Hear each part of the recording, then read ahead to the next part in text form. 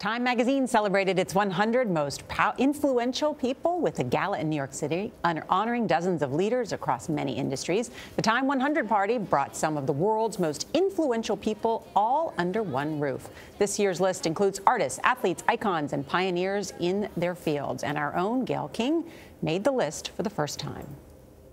I just believe in dreaming big. And I never even dreamed this big, and I'm standing here on the Time 100 carpet. To get this award is just something that I never even dreamed of. I always want to influence people for the better, and I always want to make people smile and make people happy. So the fact that people were like, okay, you're doing exactly that right now, it's just really awesome. Big smiles there. And we should point out that almost half of those honored this year are women. Yeah, they said that's the most ever. Yeah, that was nice.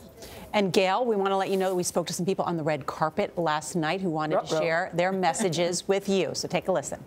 She's so awesome. She's so strong. When I first met you, I was like, oh man, she's so lucky because she has Oprah as a friend. And now getting to know you, I'm like, oh no, Oprah's lucky to have a Gayle in her life. We all should have a Gayle. So congrats on everything. Gayle, way to go, Gayle.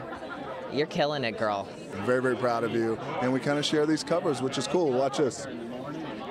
There she is. She's a star. Gayle is one of the kindest people in the world.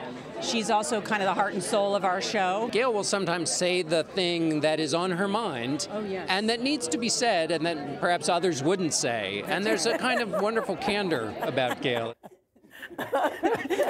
I was even having trouble being candid about that. So you see, I lack your skill. Funny. A man came up to me yesterday and he said, you know what, sometimes you say things I don't even know that I'm thinking, which I thought was a very funny way to say it. But I have to say a special shout out to the CBS photographer. I think it was Daryl last night. It was Terrence on the red carpet last night because I had these hot flashes. There's no good time to have it, but I started sweating like a Brahma bull. And he said, you might want to stop for a second and, you know, wipe yourself off. There's no good time, but it looks like I'm having an illness of some kind. So I really appreciate him calling because you're walking down that thing. But I have to tell you guys, it was so much fun. Norah and John, we've been going to these things for a very long time. And I've always liked just being, as I've said, being a looky-loo in the room because there's always somebody you want to meet, somebody you want to talk to. So it was really a kick. Glenn Close and I were sort of pinching each other. Can you believe we're on the list this year? That is really how it felt to me. Well, it was fun for us, too, to collect compliments for you, too. So, we'll, you know, we bring them to you like Valentine's. It does take a village. It really does. What we do here is a huge, huge team effort. And I'm forever grateful for everybody that we work with in this room.